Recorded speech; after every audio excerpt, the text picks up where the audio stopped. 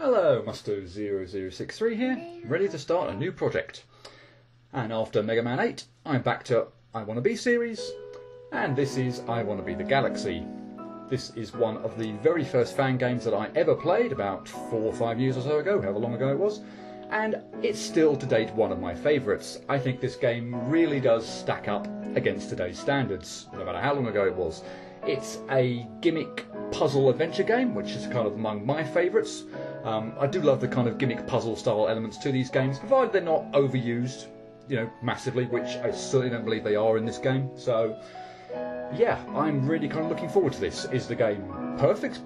Certainly not by any stretch of the imagination. The weird mix between English and Japanese I'll come to in a moment. There's a little bit of things that kind of take a bit of working out, but still don't detract too much from the game.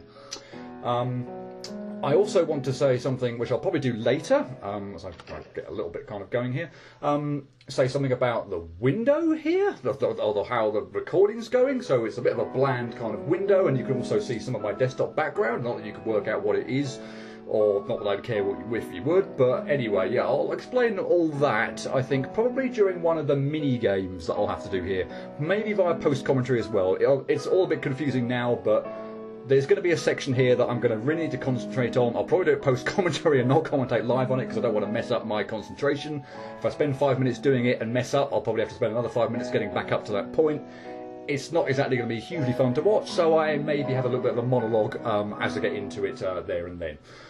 Yeah, only other thing to say before I kind of wanted to get on was that I know someone's going to be watching this with a keen eye.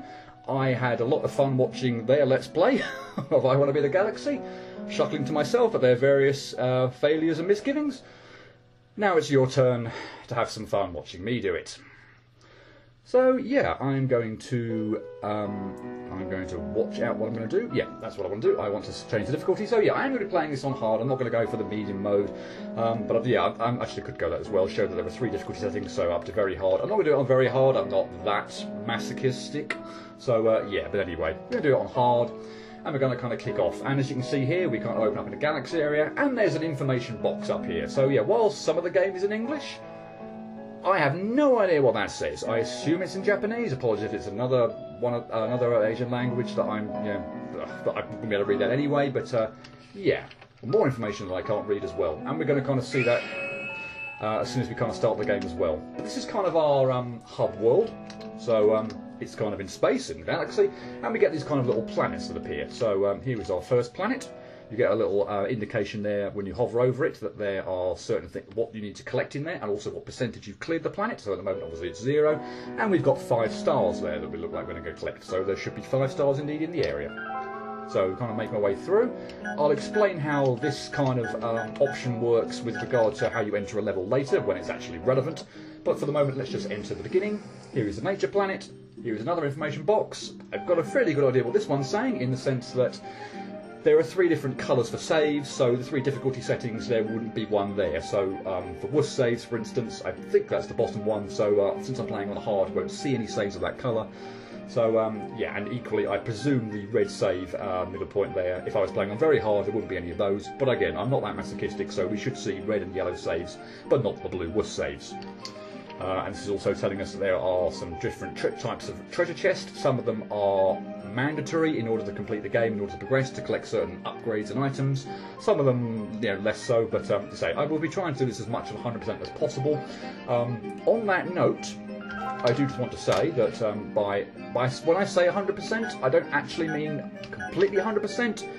Because of these achievements. Now, there are 24 in the game. Some of them I'll be getting naturally, just kind of like, you cleared the nature planet, you cleared this planet, you collected all the stars, you collected all the rupees, yay, good for you.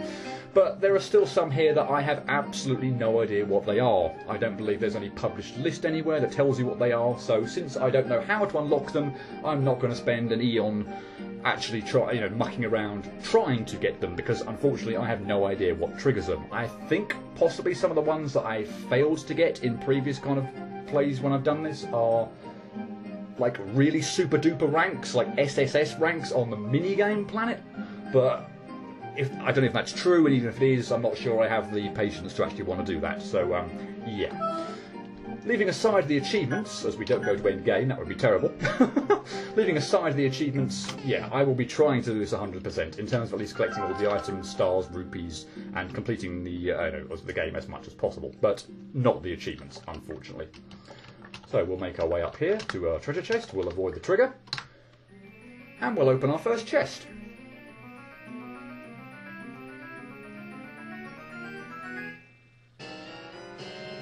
And it's a gun. I again have no idea what that says. I assume it's telling me we have a gun.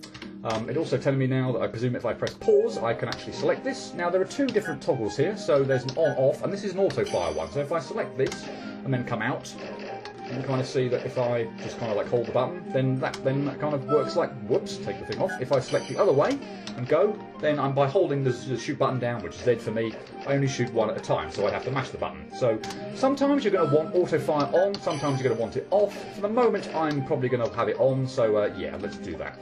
I don't consider it cheating by any stretch of the imagination, like, you know, as some tools that would be to then when you do rapid fire or anything like that. It's clearly built into the game, so yeah. And there are certainly times when auto fire is going to be, I don't know, mandatory, but certainly very useful.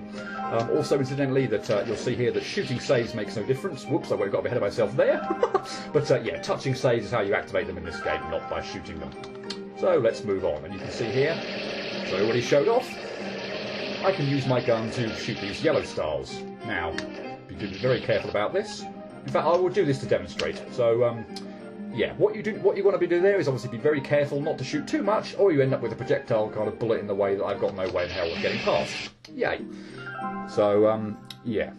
Sorry for a brief minute, I'm just going to turn the sound down because it's very, very loud. So, yeah, hopefully you can still hear the background and my voice and all okay and everything. But, yeah, apologies, the sound there was a bit loud. Also, it's a bit loud when it's hitting these blocks, but, yeah, hopefully you can learn to live with it and it's not too bad. It won't be kind of like massively during the game. But obviously, as you can see here now, I've done this a lot better now. I didn't muck up before, I just did it to kind of prove a point. But, yeah, obviously don't shoot so much that, in fact, you can. So, again, I'll demonstrate. In fact, it doesn't seem to be working now. So I'll go back down there and do it. So yeah, you could shoot up to this point where you just shoot the block, but yeah, don't shoot so much that you end up getting bullets stuck. So yeah, that's that. Jump over those fruits, because one there will drop if you try and go under them, or at least the leftmost one will. We'll use our gun to shoot this down. As you can see, see here in the waterfall, I can't jump very high, so I have to fail terribly. In fact, I'm going to shoot that, and then I'm going to save.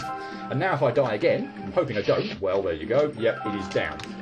There is something about this jump that I really don't like, but oh well, yeah, there you go. And now, but yours. I guess one thing that's probably worth mentioning now as well is the use of the saves when you've done something is going to be quite crucial. Getting stars and activating things doesn't save them, for want of a better phrase, completely. You'll have to kind of like go to a save point and actually hit the save in order for things to completely register. So yeah, don't get caught out by things. And by not saving, you will have to sometimes get out of a predicament or get out of a certain area in order to hit a save, in order to actually make something count. Now, I did it ordinarily, there'd be a wuss save here, and I would have really liked it because I screwed up that really simple jump there. But yeah, of course, I'm playing on hard mode, I don't have that wuss save there, so we have to do this all over again. Yay! I'll say this isn't too bad, and you can see also there at the on the top left kind of area. So I'm trying to fake out this trigger. There is a star there. We're of course going to want that, so that's where I'm trying to go. Make my way up there, and now we get to, well, we would if they triggered when I was expecting them to. Brilliant demonstration! Yay! Maybe I'll wait a bit longer there for the bullet bills to fire before going.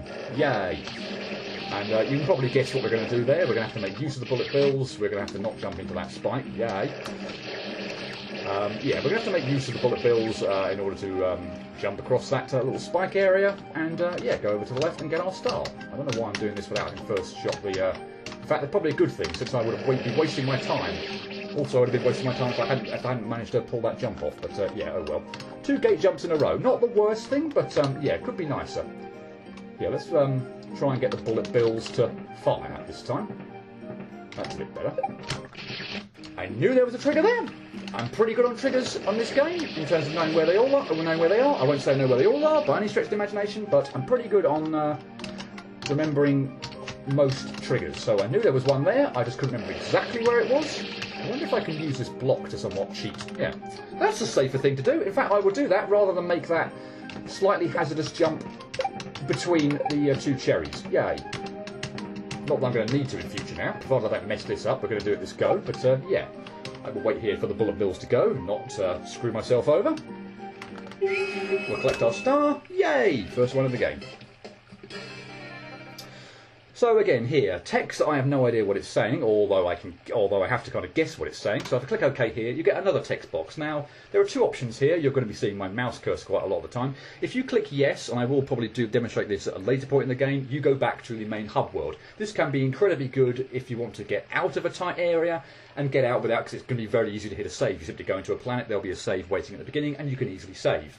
But most of the time, I don't want to actually go out of the hub world or go back to the hub world. I just want to continue on with the game, so I'm going to select no. And if I somehow manage to screw up getting this save, then something's gone horribly wrong. So I knew that was going to happen. I absolutely knew I was going to screw up there. But anyway, now I've got to clear this again, and including the trigger and hitting out all these blocks. Yay, wonderful. I will take them all out now, so I'm going to need that bottom one. But yeah, I have to fake this out again now. But oh well, yeah. But yeah, kind of lost a little bit of what I was thinking about there. But oh yes, sorry. So by wow, the hitbox on that sucks. Yeah, by selecting no, I just continue on with where I am in the game. And provided there's an easy save point again to hit, then it's not such a bad option. Then certainly some of the time I certainly won't want to come out of the area I'm already in, because it's just a bit of a time waste. But oh well, that is terribly timed, and I think I've probably screwed this up now to the point where I ain't going to do this. How in the blue blazes am I going to do... Well, it would help if the hitboxes on the bullet bills weren't a little bit finicky. I will say that. That's probably one thing I would say about the game as well. The hitboxes there on those bullet bills, I think, as indeed on all bouncing things in this game, are just a little bit weird. I don't quite seem the fairest all the time. So yeah, anyway, yeah, that one sherry and the waterfall are proving to be my biggest obstacles at the moment. Here's hoping that I'll get a little bit better at this game as it goes on. Good, right, let's set off at the beginning here. And probably a little bit too soon. I will, I suppose, at least give the bullet bills that you need to kind of not land on the front of them, because that does always seem to not be good, but still.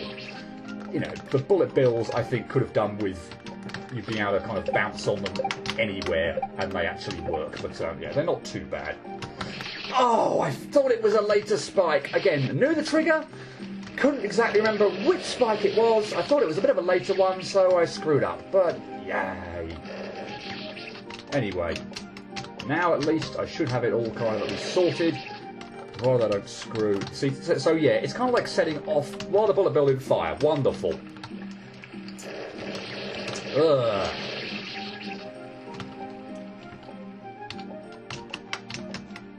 Come on. Bullet bill finickiness.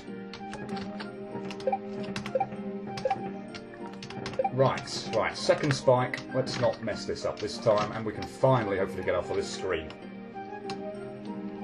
Yay, wonderful. Right, so more information, and this one is telling us all about vines. So let me demonstrate something right now. If I jump onto a vine, if I jump onto a vine, I can jump off again. If I double jump onto a vine, I can no longer jump off.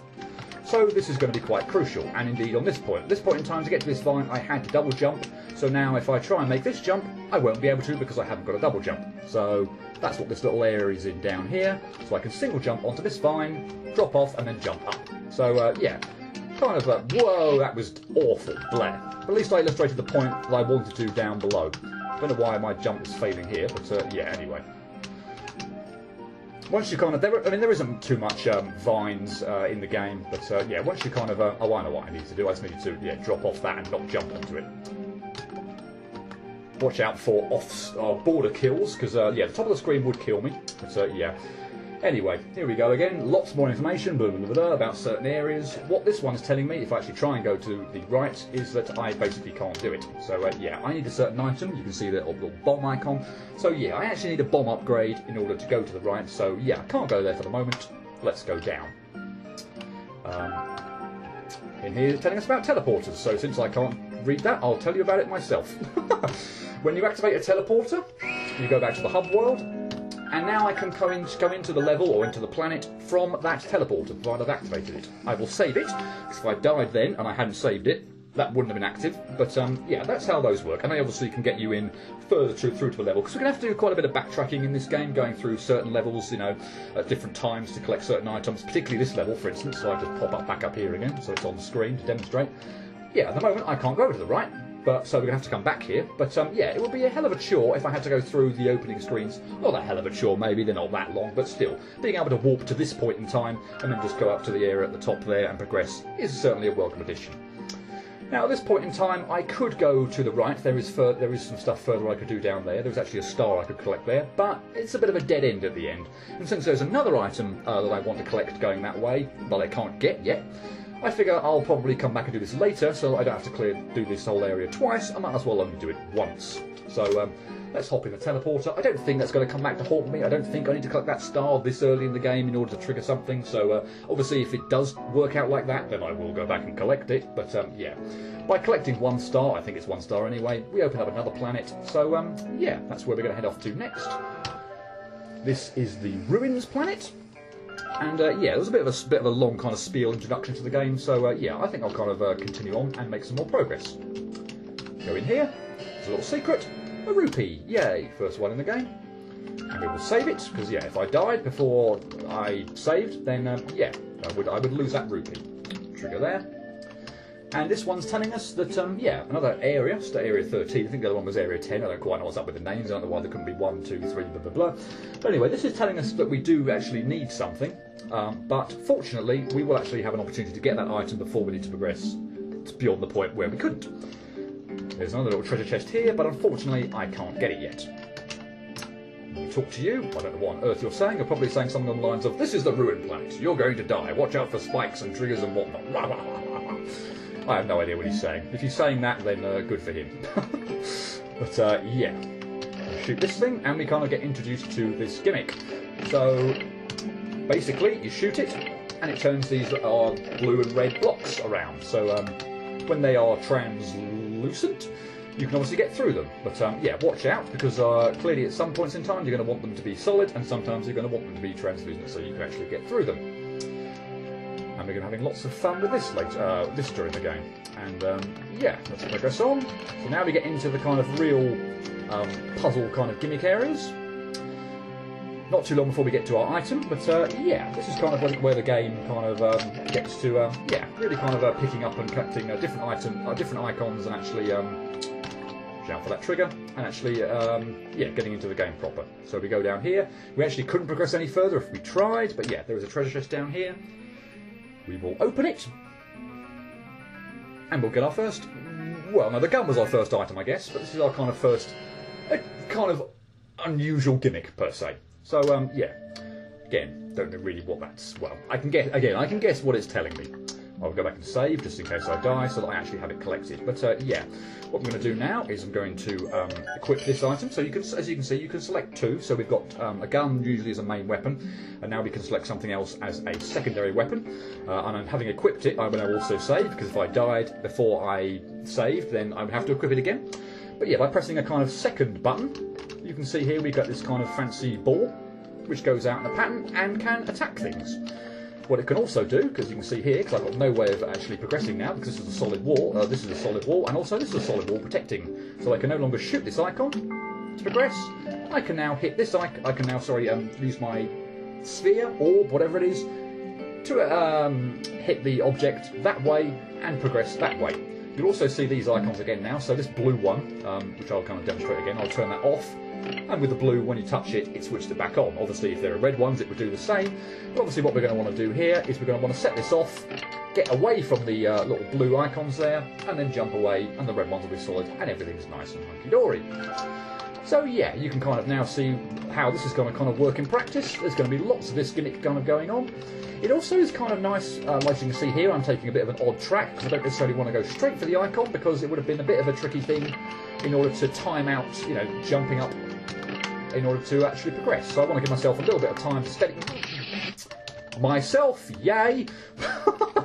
But for instance here again, if I went straight for this icon, like I'd maybe try and demonstrate it and then backtrack, it's a little bit of a short time, you know, just trying to get myself set in order to make the jump I want to make. So yeah, I'll just kind of muck around a little bit, make it take a bit of a longer track, get myself set, screw up, hit the spike, wonderful. But you get the idea. Sometimes we're going to probably want to take a bit of a different track with this object, just so that it doesn't go the most economical way to you know, select these blocks on and off, but still. Right, let's actually get in there this time. And let's be careful here when I hit the switch that I don't get trapped in a block. I need to go up here to launch those spikes that you saw at the bottom right hand side of the screen in order to progress. So yeah, one thing to bear in mind, if I now stupidly shot the orb at that red-blue block switcher, I would die, because I would be kind of stuck in the block. So yeah, be careful for that, be careful about that. And also watch out for that trigger there. Now, slight annoying lack of a save. It's me playing on hard mode, but yeah. Here's where, unfortunately, a save would be really nice, because things get a bit hectic. Not so much here, but here. As you can see here, I can't really shoot this thing and progress. So what I'm going to have to do is muck around with this fruit, and then try and do something a bit akin to that. But yeah, and mess up horribly. Yay. But yeah, that's a little bit annoying to time out. And as I say, it's particularly kind of annoying. I will just kind of speed run this a bit more now and actually go for it properly, and not kind of have to wait around to set myself and screw up anyway. Yay. But yeah, there are certainly a few select opportunities. This one less so, I must admit. That last screen's not so bad. I just made a mess of it, and for some reason there it didn't fire the orb. I don't know why. But yeah, there are some definite places or occurrences where the lack of a wood save is going to really hamper me. I'm hoping this one not so much, but yeah. Oh well, I can still somewhat comfortably get through, so yeah. So yeah, what I want to do here is I'm also going to have to kind of offset the thing a bit as well. So something like that, but so that it actually hits. There we go. And again, and we're good. When we got the save point, yay! Woohoo! Let's go to 25 minutes. Hey, let's have some fun. So, make sure you hit that switch as you drop down. Make sure you don't stupidly not hit the switch when you walk through.